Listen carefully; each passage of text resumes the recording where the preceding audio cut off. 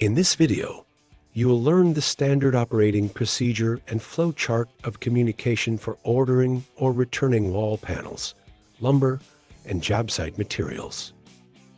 When the job site supervisors need wall panels, lumber, or materials delivered or returned by semi-truck, they are to communicate to their project managers with what needs to be delivered or returned and what date and time would be preferred.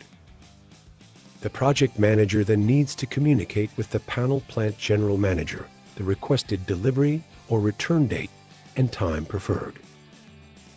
After verifying that what has been requested is available and ready for delivery, the panel plant general manager will communicate with the trucking department general manager about the request. The trucking dispatch will communicate with the truck driver to schedule the request. After verifying the truck driver's schedule, the trucking dispatch will communicate with the panel plant general manager what date and time that the truck driver can deliver or return items.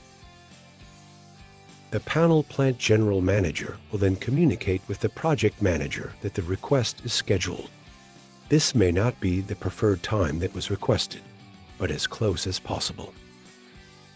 The truck driver will communicate to the job site supervisor 24 hours prior to the delivery or return to verify that the job site is ready. If the situation has changed and the job site is not ready, the truck driver will need to communicate with trucking dispatch. The trucking dispatch will communicate with the panel plant general manager to inform them that the delivery or return will need to be rescheduled. The panel plant general manager will then need to communicate with the project manager to obtain a new date and time for delivery or pickup, and the process will be restarted.